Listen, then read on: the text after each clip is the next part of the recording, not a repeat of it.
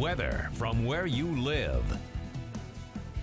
Good morning and welcome back to News 18 and happy Valentine's Day. This morning we're at 34 degrees. Skies are mostly clear around Tippecanoe County with winds out of the southwest just about 7 miles per hour. Wind chill values are in the upper 20s. It feels like 28 degrees outside, but it is 34 in Frankfort and Rochester, dropped to 35 degrees in Crawfordsville with those wind chills in the upper 20s. It feels like 27 in Winnemac.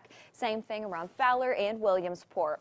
Mostly clear skies in the northern half of the viewing area, but skies remain partly cloudy points south of Lafayette. By the middle part of the morning, skies will become mostly clear, and then temperatures are going to climb into the lower 50s, upper 40s to our north, making for a mild Valentine's Day.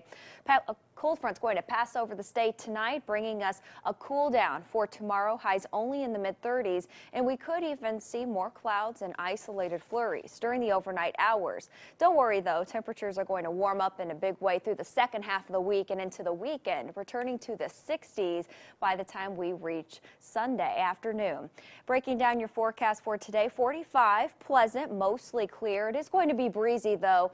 Winds out of the west 10 to 20 miles per hour, gusts up to 25 to 30 miles per hour going to be possible with a high near 50 in Lafayette. Highs are going to be in the upper 40s to our north, lower 50s for the southern half of the region. 50 in Otterburn, reaching 51 degrees in Ladoga. We'll start up our futurecast this morning at 7 o'clock. Mostly clear skies this morning and afternoon.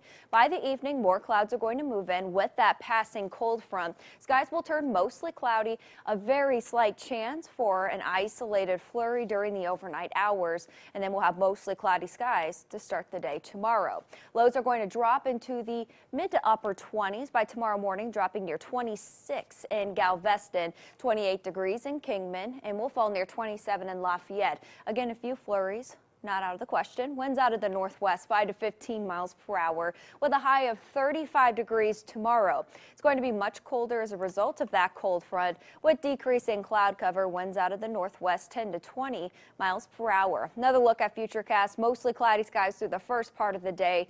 By the afternoon, skies will become partly cloudy. We'll have clear skies at times by Wednesday night, and then more clouds will move in by Thursday. And temperatures are going to warm up. High 42 Thursday, 50s already on Friday. Mostly sunny skies Friday, Saturday, becoming partly cloudy on Sunday. Highs in the lower 60s by the time we wrap up the weekend and kick off the next work week. A high of 66.